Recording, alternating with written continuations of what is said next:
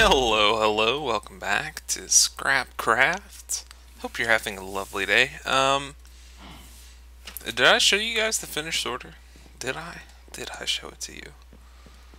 It is a hot mess back here. It looks very clean because I've paved over the bottom layer with with cobble, and I've tried to just clean up a little, pave over with cobble so that not so much stuff is loaded. I replaced all the item frames with signs. They were really hurting FPS, and yeah, see, well, I think it's running right now. Yeah, I just threw some items in here, so if it's still running, oh no, huh. See, FPS is not consistent in here. Very weird, but it works. Everything is all rigged up, and I told you I tried to clean it up a little. Also, this is the main line. Starts up here at this item elevator, goes down here, and it goes to the basically an unsortable chest. If things end up in this chest right here, it means they can't be sorted. That's okay. It's okay. We'll do something with that eventually. Route it to overflow somewhere. So, what's next? Oh, yeah, let's go put some stuff in here. Oh, hold on. No, yeah. This is my favorite thing to do. How does he do this? Hold shift while you fall through vines. Only one side of them is safe, like this side of the vine, very safe. This side, and now we're on this one right here. Very cool. I don't know, I need to make like a puzzle or something with these vines. Maybe we'll do that in the tunnel somewhere. I've been trying to incorporate, not incorporate, but integrate all of my storage from around the island into the sorting system. So I'm slowly clearing out chests, as you can see. But today, I kind of want to do some smelting. So as soon as I remove these smelters, we will be a smelt-free island. And that's not good. Okay, we can take a little more. Yep, that's all we're getting.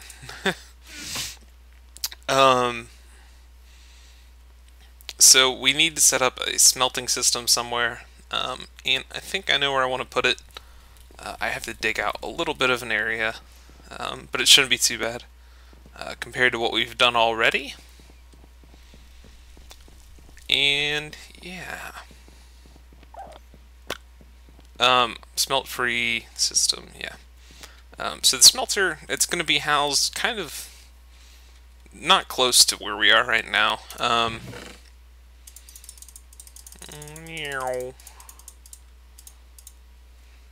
There.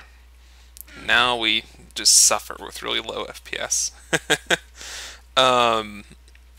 So we're probably gonna need a few more hoppers, and we're gonna need some more redstone. And I still need to dig out where we're gonna put this guy. We'll take some of those. Take some comparators. We will take some repeaters. Torches. I don't think we need pistons. Let's grab some chests too. So basically, smelting's going to be a little bit of a bottleneck, per se. Hey, let's get some wood too.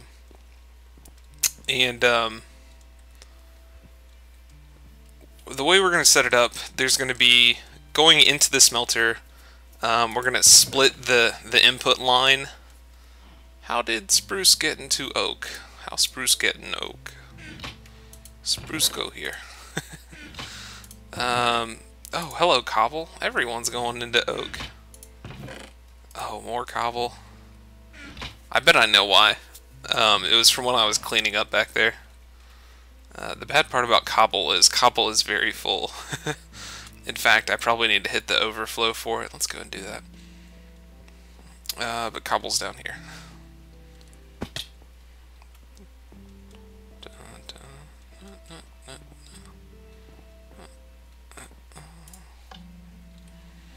And then we'll just put those guys in there. Very good. So now cobble won't get sorted. That's good. Because if I remember correctly, yeah, so this is an overflow chest for copper, or not copper, cobble. And it is backed all the way up to this hopper here. So quite a ways. So the input line for the smelting system, there's going to be two lines, things to be smelted and things not to be smelted. The things to be smelted will then, we have to like separate those two basically. We'll do that with sorting. And then we need to, let's get some ore also. We need to basically, yeah, it's fine.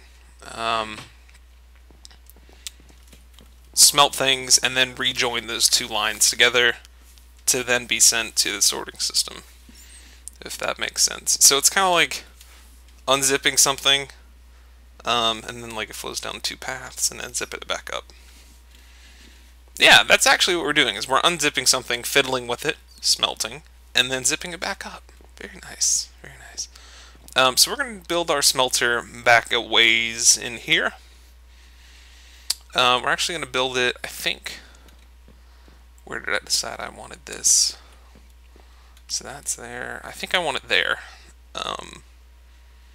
Oh, have I not showed this to you guys? He said coyly. Yeah, so while we were doing sorting things, I would occasionally get bored and felt like doing some earthwork, and I have been secretly building this hole. It's on the back part of the island, so you can see like that's our sign that says how big our ellipses were. It's back here on the back end of this mountain. This cliff sign was kind of here already. I took it a ways, and I dug a hole like I usually do. And we have a nice spiral, a helix. And yeah, I think it turned out pretty well. I still have to tweak it here and there. And there's a few things I'd like to try in it. In places, I need to put more sort of stone brick things in it, some more constructs, so it's not quite so raw. I wanted it to be more of a cave than our tower kind of deal. More of a cavern, you know? So that's the sorting room, and then that goes to...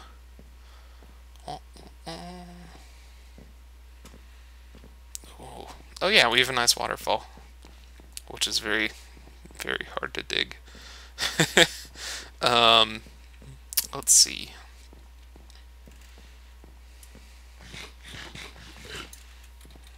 Yeah, this goes to this base.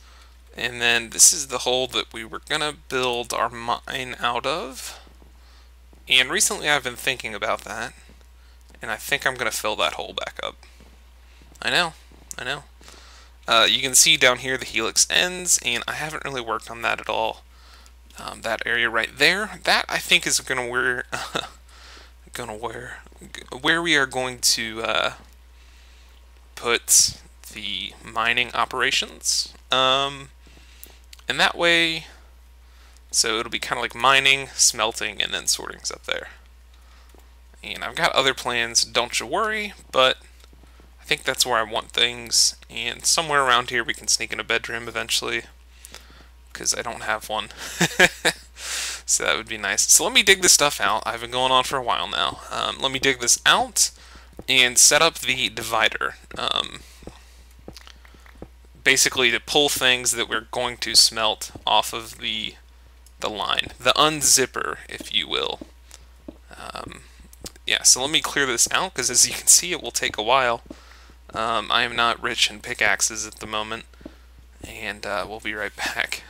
Okay, I have fiddled around with this room all afternoon. This is like the fourth incarnation of what you are seeing. I've had, this is 8 furnaces at the moment. And today's Easter. Happy Easter, everybody. As well, unless you're Jewish. Oh, I'm just kidding. But Jewish folk don't celebrate Easter. I wonder if they get Chinese food like on Christmas. I'm writing on a lot of stereotypes right now, I know. Okay, so I had at one point 4 on this side, 4 on that side, and I like that one the best. It was the most visually appealing. I had a whole like wall of them against the back at one point. And this is, I think, what we're going to end up with. What I was trying to do is let's see if we can't get this to work very well. I was trying to say we have, so say we have 2 furnaces. Say that's a furnace and that's a furnace. I was trying to split incoming items to them using, so let's say I wanted to split items to them like this, and that was what I was going to do, is use a double chest and use 2 hoppers to pull from it. So both are trying to pull from the same thing, and it'll split them evenly. So if I put in a stack of stone bricks, it should be going 2 at a time, and it is, very good. And it's splitting them evenly, very good. And that was how I was going to do it, until I ran into a little bit of a problem. So let's say that this is an input line to that double chest that I want to use to split things. Well, instead of alternating one item, one chest, one item, one chest, one item, one chest, it goes, and I think it has to do with the speed at which a single hopper moves items. So say we put that same stack into this hopper. So you can see it's moving them one at a time. This receives them one at a time, puts them into here one at a time. Now, instead of being like, oh, this guy, my turn, this guy, my turn, this guy, my turn, and it pulls them every other one, it's the same one pulling over and over again because its speed happens to match up with the speed that this guy's pulling. So they're kind of in sync, but that means that one chest gets all of them and the other one gets none of them. So what's the point in trying to split things like that if you can't? So I was trying, well, we're going to have 8 furnaces, and I was trying to split the bandwidth using the chests like that, because, I mean, on a multiplayer server, that's the best way to do things, I would think, so that there's not a minecart moving or anything like that. And do I have a single piece of dirt? This is bugging me. I was going to try to do it like that, so that if you hear birds chirping, it's because I have my window open, I'm sorry. It's rather warm today. I was going to try to split the bandwidth like that and have parent chests dividing into 2 sibling chests and just basically tier my way down, kind of like a bracket almost, into all the furnaces. Well, that doesn't work unless there's more than one item at a time in each parent chest, which is what I just tried to demonstrate. So instead we're going to have to do a minecart system. I just wanted you guys to see how we're going to set this up before we do things, so that they don't look too foreign when we get done. So here is, this will be our input if we're here. We can also run, well, I guess there's a lot of different ways to do this. I was going to say we can move, I guess we can plug it anywhere on this line. If we want to send a minecart up from a mine at one point, I guess we can just plug it into this line somewhere. So this is like a mini sorter, basically. So any items that can be sorted, it will pull off of this line. And basically we want to take smeltables, put them in the smelting system, and unsmeltables, and just send them on their merry way to the sorter eventually. For now, I think we have this chest as a temporary final destination. So basically, if we want to put an item in, say cobble, We also put in redstone. So the cobble, it should be pulling off of the line. One of you should be flashing. This guy, very good. So that means that cobble is getting sent here. So this line will be sent to those furnaces and distributed hopefully evenly across them. I still have to work that out. I'm none too pleased about that feature with the double chest not separating properly. Very unfortunate. They separate properly, just not when they're being fed by a single hopper. Not when the double chest is being fed by a single hopper. Kind of unfortunate. And then let's see here. The redstone should be right there. So if we put anything that cannot be smelted into this chest, it should just not try to put it in the smelter. That's what these are for. So that only smeltable things are getting put in the smelters. Now, to keep this thing fueled, I also want to have a fuel line so that if coal somehow makes its way into this line, i.e. a minecart we send up, then it pulls the coal off the line to be incorporated into the smelting automatically. That's, yes, haha. So I also have coal and blaze rods being sorted. So these two hoppers right here, these two sorters, this guy and that guy, they sort this way, and we will run them up to a similar type deal. And they will be sent over. See these hoppers right here? Oh, how'd you get in there? Huh. Is there any others like that? Oh, hello. Okay. If there are any Hoosier, what's it? If there are any fuel get put in here. Do I have any fuel? Not really. I know I have some coal. So if there's a minecart on top of those hoppers, basically fuel goes in the back of the furnaces, smeltable items go in the top. So this is an input, that's an input, and then the output is on the bottom. So now it's a matter of matching up in this line to the fuel line and somehow being able to distribute relatively evenly across these guys. We want to increase the bandwidth, basically, so that the time it takes to smelt a stack of items is spread across all of these guys versus being a single furnace. And that's why we're not having a single furnace for each item being smelted. That would not be very good. That would be very bad. So basically now what I need to do is work out getting this connected to that. So I'm going to take a cut here, guys, pull my hair out a little more. Not like I don't have any to spare, but I'm going to do that. And, oh, this water, that's because I got so frustrated taking so many trips to get food. So I'm going to keep on working and get back to it. I really should have done this in creative before I tried this in here. That's okay. Be back after a little while. More smelting. Smelt time again. You might hear that low rumble. The minecarts are going. So we should be pretty close to the point of being able to actually smelt things. Oh, cool. This is working. How much does it have to have in there? 53? 46. 46. So apparently 46 is the minimum. So if we take out that, ooh, very cool. Haha. Very cool indeed.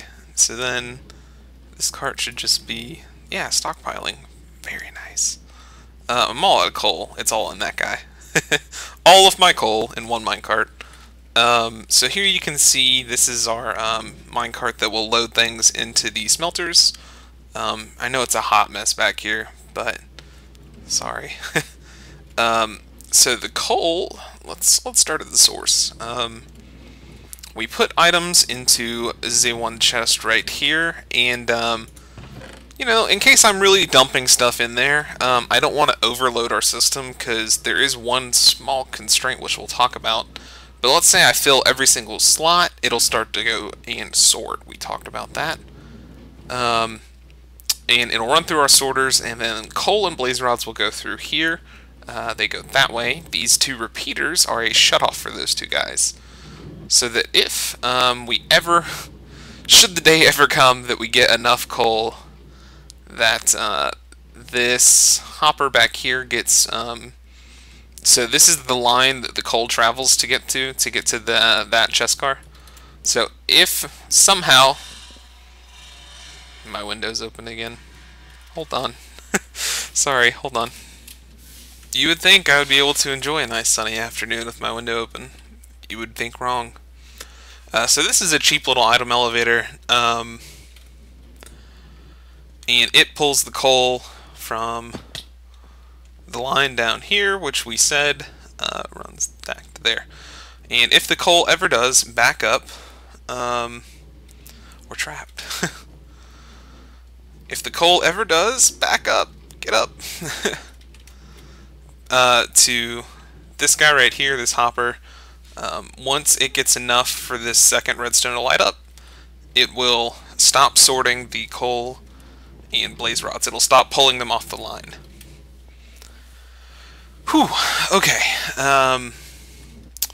Other items.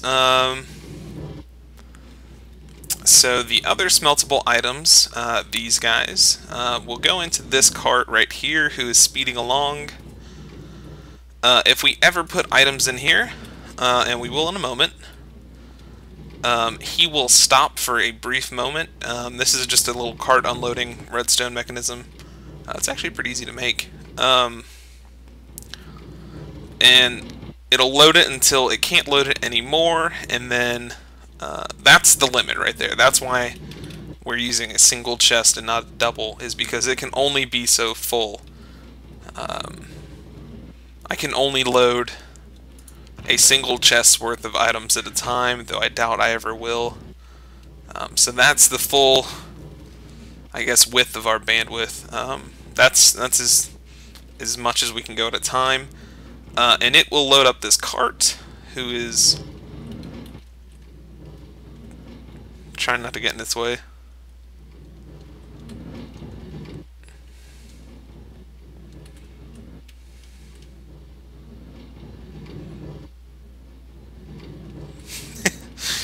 Like it's gonna run over my toes or something. He'll come up here, and if he ever has items, as soon as he's on top of this hopper, it will basically... I actually haven't tested this. Let's put some stone in here.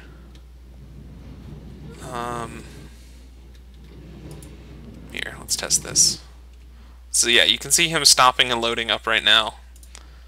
Speed this up. Let's take out a lot of that. So as soon as the hopper is all out of items, it'll send him along. Very good. And this is basically just an alternative to using an item elevator. I could have used an item elevator in hoppers, but this is so much cheaper. Okay, good. It worked. Oh! Okay, good. It worked. So he went, and he should have just put all the items into the unloader, which then feeds into a loader for this guy. And yes, it looks like he already distributed those. Great. So let me check these. Yeah, see, there's our stone that we put in. Very good.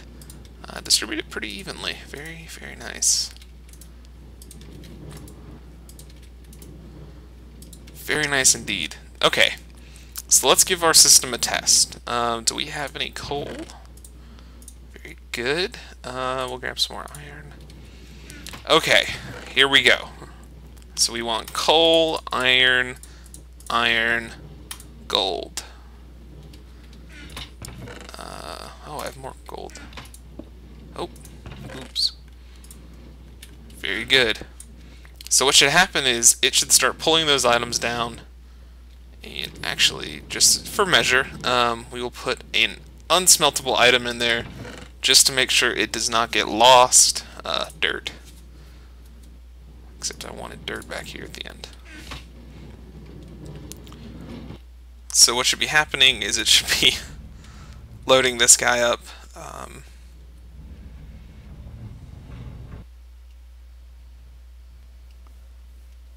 Yep, he is loading. Man, how much is in there? Oh, dang. Okay, cool. So now that it's pouring items, basically it's a continuous stream of the iron. It's going to continually stream into here, and he's just going to remain there until the iron stream stops. Very good indeed. The coal should have just gone into this guy. Yep, just made it. You can see it was a whole stack because this is what it had used these items here to fill up the smelters. And they haven't really started smelting, otherwise that coal car would be moving. So, oh, this guy has. Look at him. Look at him go. Good on you, that guy. Good on you.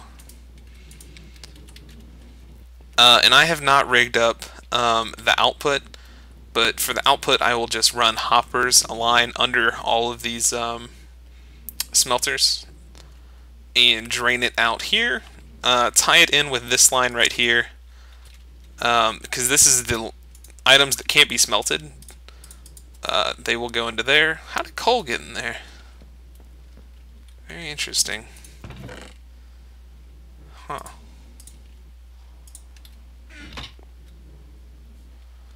Anyhow, items that cannot be smelted will go into here. So, like, if I am mining and I dump in, like, diamonds also, they will just go into there, not try to get stuck in a smelter.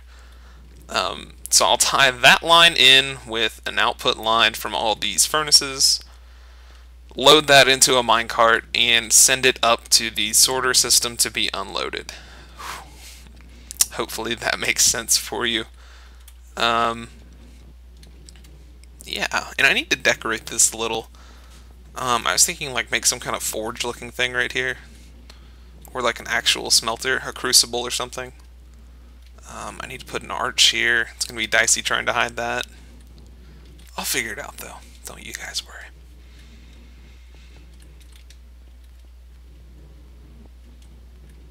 I actually don't mind the minecart noises, because I did want this to feel like an industrial room, and I know it's a hot mess back here.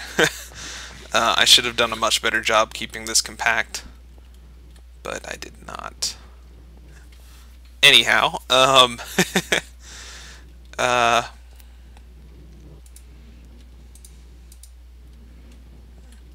yeah. So I think, yeah, we should be, oh, there he goes.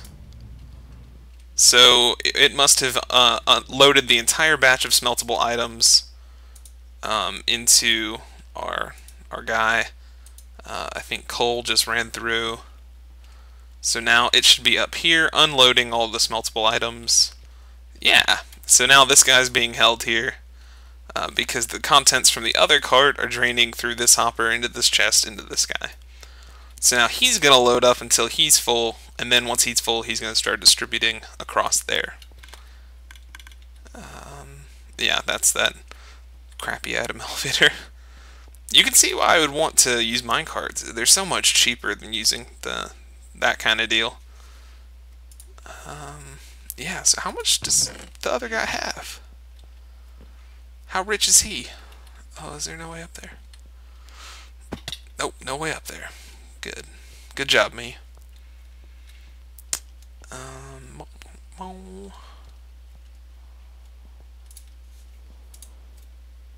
Oh man, he's very full. Very full indeed.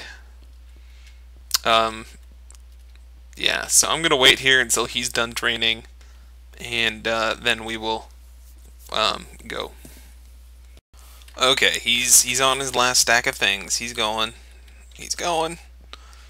As soon as he's done, this other cart will be done also, and it can start distributing.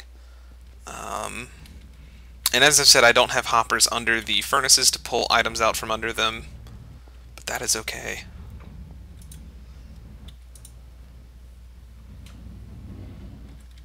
Very, very good. So it should just be dropping and dropping and dropping items in here. And that's what I want. That is what I want.